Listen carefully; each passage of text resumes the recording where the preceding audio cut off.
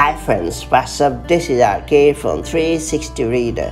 Right now, I'm going to show how to hide Safari privacy report from start page in iOS 15 on iPhone and iPad. The Safari privacy report is pretty helpful as it lets you know how many trackers it has prevented from profiling you and also hidden your IP address from known trackers. Some folks might find it annoying. If you are one of them, let me show you how to hide Safari privacy report from the start page with ease.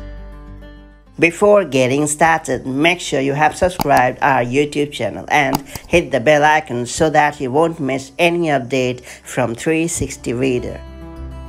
To get going, launch Safari on your iPhone or iPad. After that, tap on the Tabs button located at the bottom right corner of the screen. Then you have to tap on the plus button located at the bottom left corner of the screen. After that, you have to scroll down to the bottom and tap Edit. And finally, you have to turn off the toggle right next to Privacy Report. That's pretty much it. So that's the way you can hide Safari Privacy Report from the start page. Of course, if you ever want to get it back, simply follow the same steps and then turn on the toggle right next to Privacy Report. That's pretty much it. So that's the way you can hide or show Safari Privacy Report on the start page. If you have found this video helpful, make sure to like and share it, and I'll see you in the next video with more such handy tips and tricks. Till then, stay safe and have a great time. Bye bye.